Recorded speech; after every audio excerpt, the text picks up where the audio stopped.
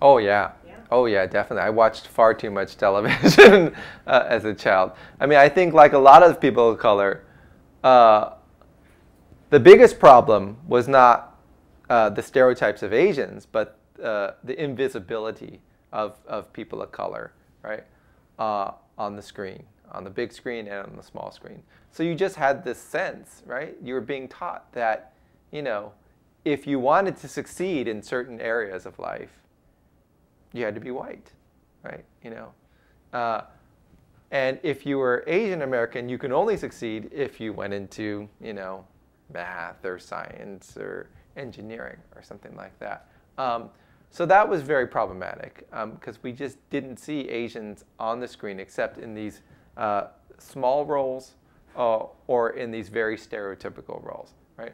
And so you'd see, you know, the Asian bad guys, the thugs getting beat up so that, you know, someone else, some other, you know, action star could be portrayed as a hero.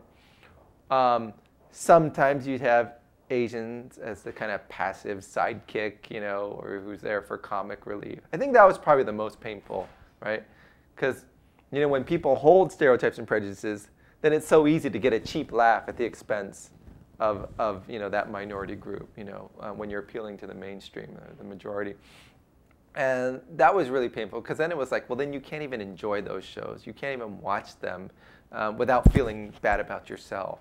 Or sometimes you, when you're a child, you try to enjoy them alongside everyone else, you know, by making fun of yourself or your own people, right? Or sometimes you feel like, oh, well, thank goodness I can laugh because I'm Japanese American and they're only making fun of Chinese Americans, you know. And I think, you know, that's the unfortunate thing. As kids, we all want to be accepted. We don't want to be part of that neglected, marginalized group. And these popular stereotypes have a way of really, really, you know, enforcing that. Or even within one group, even with, say, you know, within, say, among Chinese Americans.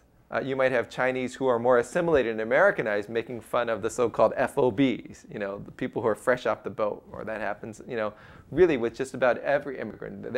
They try to prove that, well, we're not like the people that they're making fun of who have thicker accents and, you know, still have these foreign customs rather than our Americanized ways of, you know, always eating, you know, McDonald's and stovetop stuffing for dinner. I think the other ones that were very pernicious that occurred more in the 80s was this notion. So as Asians were being viewed as more successful in the business world and in education, then you had this sort of the nerd, the Asian nerd, or, you know, or the stereotypes. A lot of movies had stereotypes of these Japanese businessmen, you know. And again, it's not like one particular one would ever stick. Because if you're looking at them, you know that they're bogus and they're false. But this overall dehumanization, right? I think that's the effect.